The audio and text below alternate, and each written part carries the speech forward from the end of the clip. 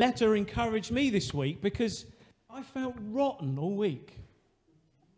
Before I get a cold, a man flu, whatever you want to call it, you girls want to call it. Before I get a cold, I always feel awful. I get a sore throat, a headache, and I feel really depressed. And then all of a sudden, once it starts coming out, you don't feel so bad. So I'm a bit groggy today, but I was just feeling that. And I was reading this about Paul, all that he went through. I mean, you think of it. He was writing this from prison. And he had lots of things to contend with, but yet he kept saying these things, rejoice. And I think Paul's leading us in chapter 4, rejoice. And I say it again, rejoice. I mean, all that he went through, he could rejoice in that. I mean, even the point where these people were preaching in their own selfish ambition. He said, look, I rejoice because they're preaching Christ. He learned to be content in all things, no matter what. And I think as we look on in this chapter, we'll realize, I hope, actually how he was able to do that, what revelation he had from God. And we'll see that later. Rejoice. So here Paul, in this letter, he talks about counting. In other words, he's making an evaluation of his life. Paul was a very good and upstanding member of the community, and he was evaluating it. He was counting, he was making an audit, in a sense, of his life and saying, actually, have I got what it takes to to be saved on my own merit? What do you think? No, I don't think so. But here, if you see in verse 1, he says, further, my brothers and sisters, rejoice in the Lord. It's not trouble for me to write the same things to you again.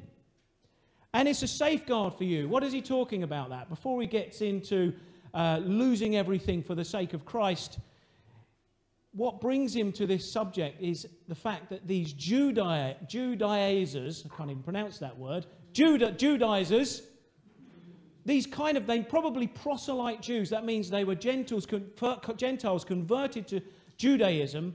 They were coming in and causing havoc within the church at Philippi. I'm going to rewind just so you know who these people are, just to give you some understanding of the scriptures of the New Testament. Now, Jesus was a Jew. That might shock you. And he came to the household of Israel. He said salvation is of the Jews. And we see in Acts at Pentecost, this was a Jewish festival where the power of the Holy Ghost came upon them and they preached and all these people got converted. You'd have probably had true Jews by birth. Then you would have had proselyte Jews and maybe even some from Samaria. All of them got saved, and then they went out and proclaimed how amazing that Jesus was the Messiah, the Jewish Messiah that came and fulfilled what he was supposed to fulfill. But then we see something happen in Acts chapter 10 where Peter, again a Jew, had a vision. And a sheep came down to him and it says, get up, kill and eat. That's what the Lord said. He said, oh, I haven't even ate anything impure in my life. He says, do not call what is impure. Do not call what I call clean impure. And then, as you know, in the house of Cornelius, he also had a dream and brought them together. And then through that, he realized that the Holy Spirit came upon the Gentiles. You can imagine the upstir this might have caused in Jerusalem. They actually held a conference about it. But then Peter then went on to then discuss exactly what happened. And they said, well, so it's the Gentiles are getting saved as well. Oh, my goodness. And then Paul, the apostle, he was out. He was called to, he met with Jesus on the road to Damascus and he was called to preach to the Gentiles. And he even called Peter into account and said, look, you're being a hypocrite. You're doing this with the Jews, doing this with the Gentiles. And then they also, they came and then they agreed with Paul and they gave Paul and Barnabas the right hand of fellowship to go and preach to the Gentiles. So originally it was for the Jews, but because the Jews rejected Jesus, the Messiah, the time of the Gentiles, you see.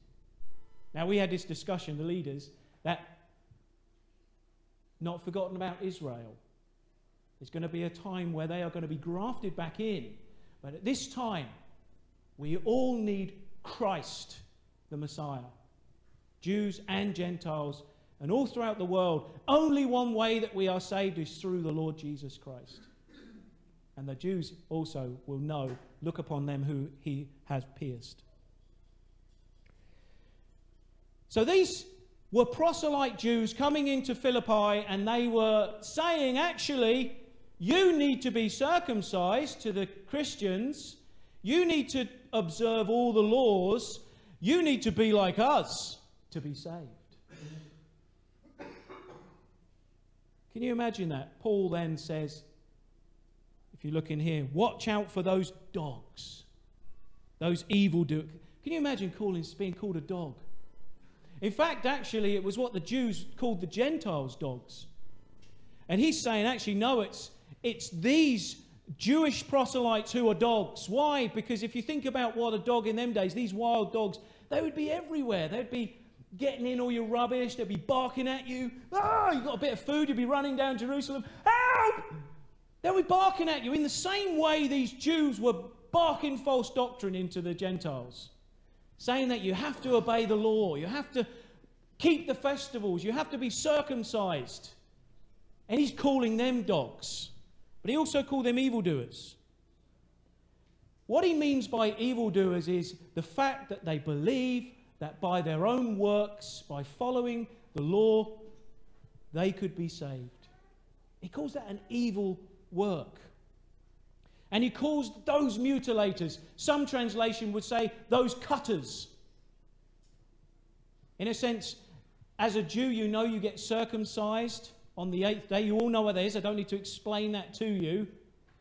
But he's saying actually it means nothing, because actually it's circumcision of the heart, circumcision of the spirit. And actually, if we look in the Old Testament, back in Leviticus, it says exactly that.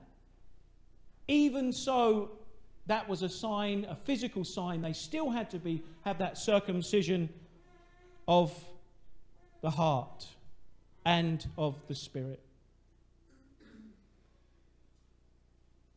And then Paul says this: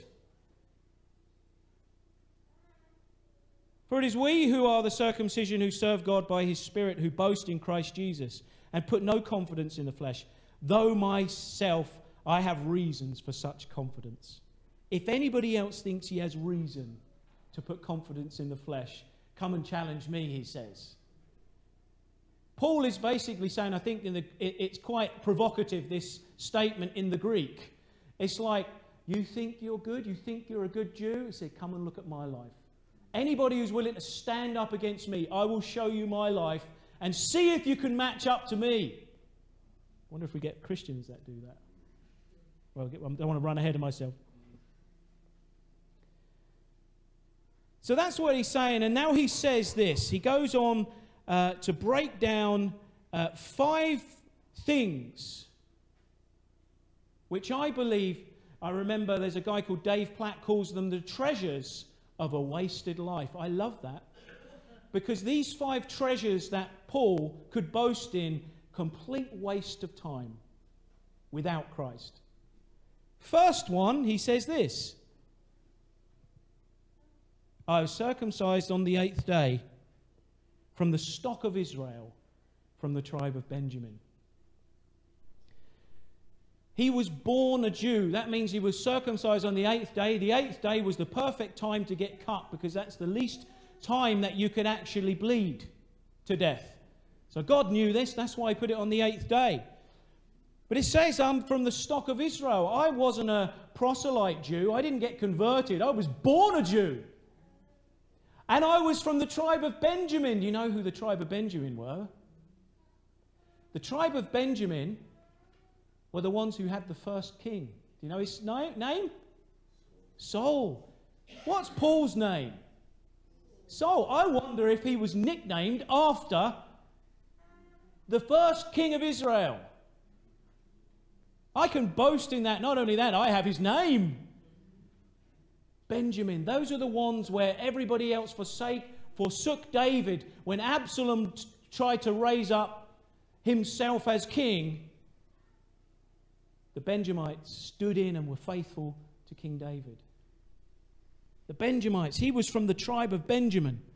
So he had a good family heritage. Secondly, he was a Hebrew of the Hebrews. In other words, had a real good social standing.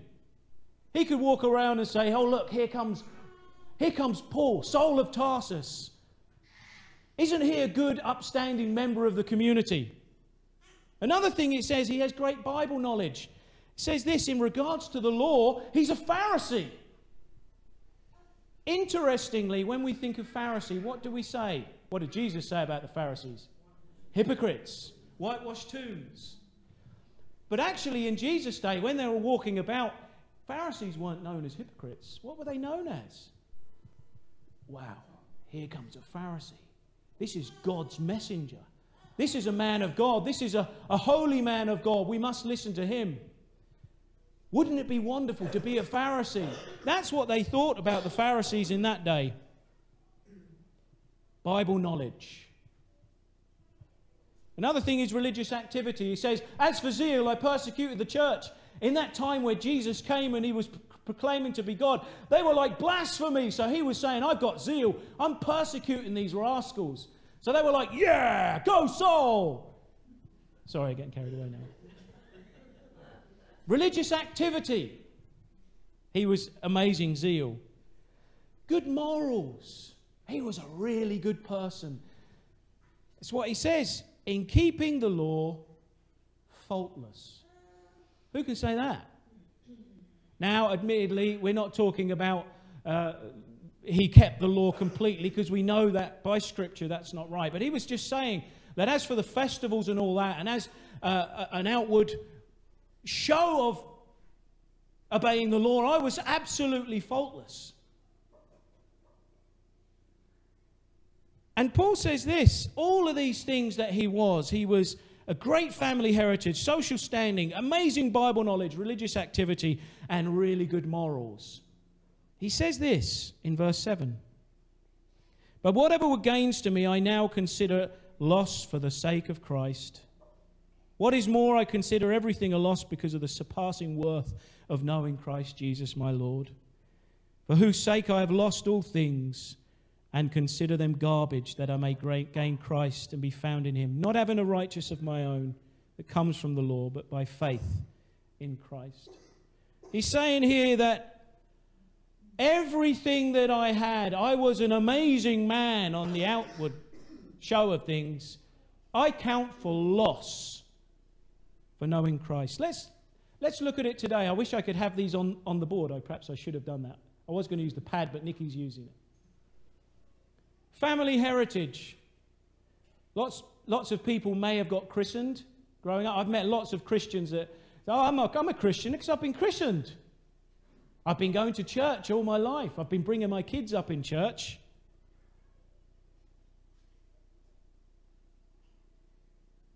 I have a great job. I am a person of great social standing. I help out in the third sector. I help lots of different charities. But also I do lots of wonderful religious activities, like toddler group, which is a good thing, by the way. I'm not... Yeah. I work for Open Door. I help there every week. Aren't I great? I do wonderful things for the Lord. And actually, I've never been in trouble. I find that I'm quite a good person. I get that when I talk to someone, I say, do you know the Lord Jesus? And they would say, well, actually, I tried to do the best I can. And they think that's going to get them into heaven. All of those things, let me ask you this. Are all those things, are you depending on those things for salvation? Because what Paul is saying, I class all that as rubbish. What does that mean? I'm not going to go too deep with this, Paul. I think you're a bit edgy about that. Paul said it was as dung. Let's understand what he's talking about here. Look, if you found it on your floor in the lounge, you'd probably put on some rubber gloves and a mask, and you would corner off the area, and you'd go, not again! And you'd find somewhere to dispose of it. All right, I'm going to end there. You can understand what I'm saying here. He says, I count all that as that thing that's on the floor. That's a big contrast, isn't it? That's a big contrast. So the question to you not is, do you go to church? Do you help out? Have you got a nice car? Do you do well at work? Have you got lots of friends? Do you do lots of religious activities? My question to you is, do you know Christ? Sorry I'm shouting, but I really want that to stick into your heart, because do you know him? Because actually, the only thing that's going to get you there in that day, you don't want Jesus to come up where you say, Lord, Lord, didn't I do all these things in your name? And he says, depart from me, I didn't even know you. If you think that you can boast about anything in your life, you've got another thing coming, because the only thing that is going to cut it is knowing the Lord Jesus Christ. This is the eternal life, that I may know him, the one true God, and Jesus Christ, the Son. Do you know him? I just think of the rich young ruler. He was a pretty good guy. Jesus says about what are the commandments? He says, look, I've done from my youth, I've obeyed everything. I've been a good person from my youth. And then Jesus says, actually, the one thing you need to do is go and sell all you have and follow me. Jesus says, why do you call me good? There's only one that's good. Jesus was saying, look, why are you calling me good? You obviously know that I am the only one that's good. Go and sell all and follow me. And what happened to the rich young ruler? He went away really sad. Didn't want to lose all his money. So is there anything you're holding on to today, that you're trusting in, that you're wanting, more than knowing the Lord Jesus Christ? He says here in verse 7 here, actually verse 9, and be found in him, not having a righteous of my own, that comes from the law, but that which is through faith in Christ, the righteousness that comes from God on the basis of faith.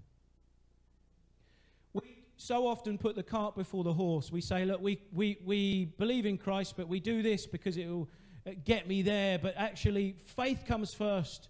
Our relationship with the Lord comes first, and knowing him, and out from that then flows all the wonderful things. But we don't trust in those things. We trust in Christ, knowing that we're secure in him, that we're going to be with him forever. Righteousness of Christ, that's the most important thing. Secondly, in verse 10, I want to know Christ, yes. How can you say that? I want to know Christ, yes. To know the power of his resurrection. Again, I've said this before. How do you know you're living a life for Christ? Is because the resurrection life, is that evidence in your life by the death of your old life and your resurrection life shining through, that people say, this guy knows Jesus? The second thing here, which is what I want to talk about today, is, and the partation of his sufferings. That's a really interesting one. In the New King James translation, it's fellowship of his sufferings. And as I was reading this, it's only come to me yesterday when I was reading. Sometimes we fellowship in our own sufferings, don't we? We like to feel sorry for ourselves. I do. I'm putting my hand up here, so not to make you feel condemned. We do. We really fellowship in our own sufferings. And we say, oh, look, I'm really struggling, and it is a struggle. The Christian life is not easy. It's difficult. But we also fellowship in other people's sufferings, which is important because Paul said that's what we should do. But Paul says, amongst all this, all the stuff that's going on, I'm suffering, the church is suffering all around me. He says, look, I want to fellowship in Christ's suffering. What a difference. Do you know, I think if we can grab something from this today, it would be to fellowship in his suffering. Paul was thinking, I mean, all the things that he went through. He was beaten, left naked, he was shipwrecked, he was left for dead. But he was saying, actually, that's nothing compared to what Christ went through. Because Christ didn't only just have the physical aspects of his suffering, but actually spiritually he took upon the sin of the whole world. If you think when he came over Jerusalem, he sobbed and wept because everyone was rejecting him, because he knew what was to come. Jesus is coming to judge the world, but yet he's saying, look, I've come that you may have life now. And he suffered on the cross. And I'm wondering if today we could actually get our eyes off of ourselves, keep our eyes on others, but actually get our eyes upon his suffering. Because if we do that, that's where you'll have that mentality and that heart of Paul, where I can say, in all things I've learned to be content. Be anxious for nothing, but in everything give thanks. And pray and petition that the peace of God will transcend all understanding and guard my heart and my mind in Christ Jesus. How we need our hearts and our minds guarded today. Because that's where the stronghold starts. But I think that's what we need to do. Where Paul said, I'm determined to know one thing among you, Christ crucified. That's what he's saying. Let's participate in the sufferings of Christ, because in comparison, it's nothing.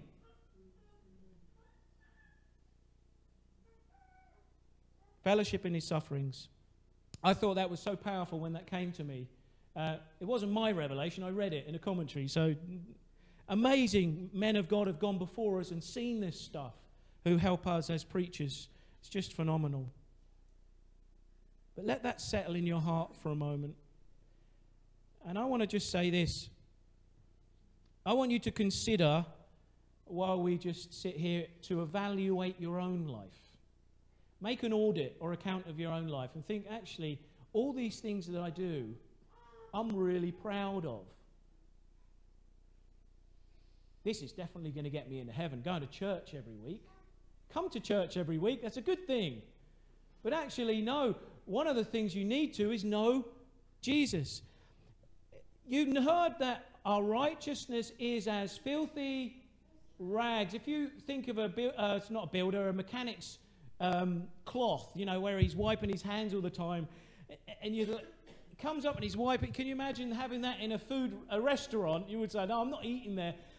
But that's what he's saying. He's saying, look, all of your righteousness, all the things that you do, all the good things that you do are like filthy rags. But that's not to say to beat yourself up. It's a good thing to do all these things. But he's saying that's what they are, because you need Christ's righteousness, because he is the only one that's good. He is the only one that's going to save you in that day, because he is perfect. It's Christ's righteousness.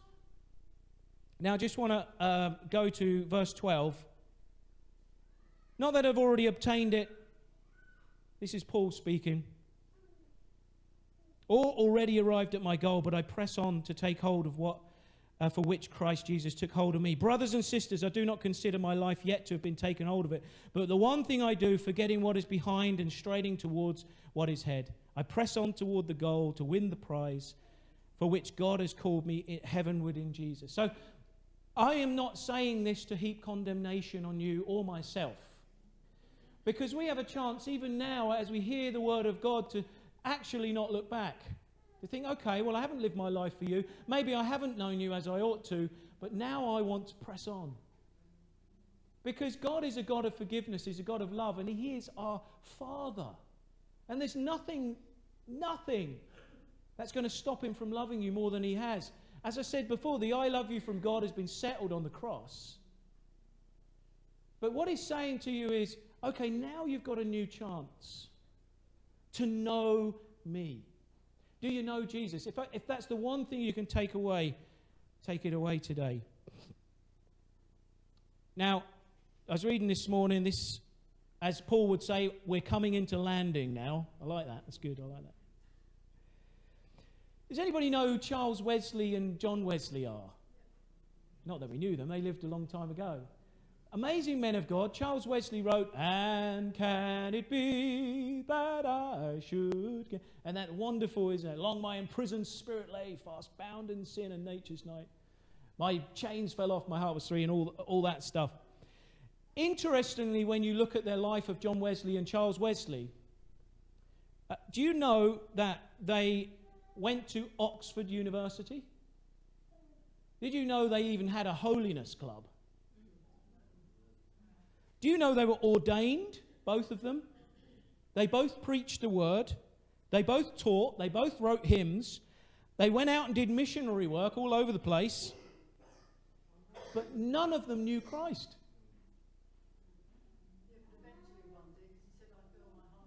Warmed, yeah. You've just raced ahead of me there. No, that's fine. I forgot about that, so I'll give you a gold star for that. Not one of them, even though they did all these things, these are ministers of God ordained in the Anglican Church. They didn't know Jesus. They got saved within three days of each other, I think. But yeah, my heart is strangely warm. That was John Wesley. Isn't it phenomenal that even as a minister of a church, he might not be saved? Don't think just because he's a minister, he's a Christian. Because we have here in John Wesley and Charles Wesley, they did all the things, but yet they didn't know Christ. And when they knew him, they were like, whoa, it's amazing. It's a paraphrase, I can't remember what they said.